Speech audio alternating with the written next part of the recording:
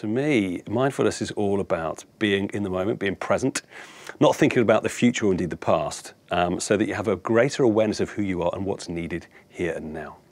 Mindfulness is really important for business because we spend most of our life while we're working getting trapped in habit loops. So we see something that we've seen before, our subconscious kicks in, and the next thing you know, we're just doing what we did last time. Now, by doing so, we get caught in traps of always doing what we've always done. So by breaking out of those traps, we become more conscious, become more aware, we make much better choices. And not only that, we're productive, but we also have a much better time when we do it. I think what's really important is you don't have to go to Machu Picchu to have a breakthrough. I think you can do it anywhere if you just know a few simple techniques. So I think there's lots of things you can do in the office to make yourself more mindful every day. One of the first things is actually just to stop and breathe. Now, we're just terrible when we're working hard. We tend to be dominated again like this with the subconscious mind, and we actually stop breathing well. And if you starve your brain of oxygen, you'll never get mindful. So some simple stuff on breathing is important. Getting away from your desk is really important because environment has a huge impact on our overall state. And if actually we go away and we walk quite deliberately and slowly away from our desk, again, that helps us drop into a different layer of consciousness.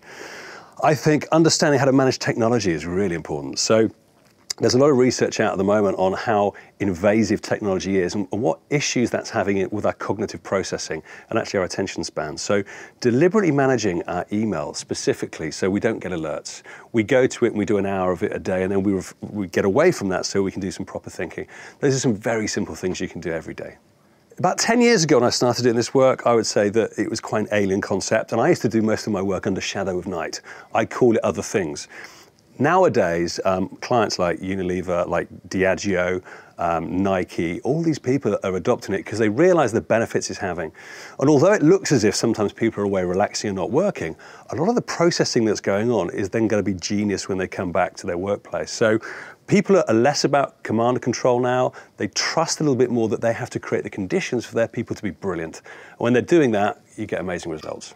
One of the biggest problems I've found over the last 10 years is this invasiveness of work coming into our home life. People don't switch off anymore. They go home and they're still working at midnight. They've got the digital stuff in their bedroom, so it's even beeping at them when they're asleep.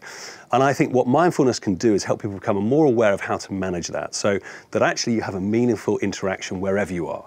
Now, that's wherever you are at work, because sometimes we're really distracted there, and actually we should be completely connected with that person. But even more importantly for me, it's going home. You know, if you don't have a fulfilling family life because you are distracted, it's going to be very hard for you to be a good dad, a good mum, you know, and then actually a good worker when you go back to work the next day.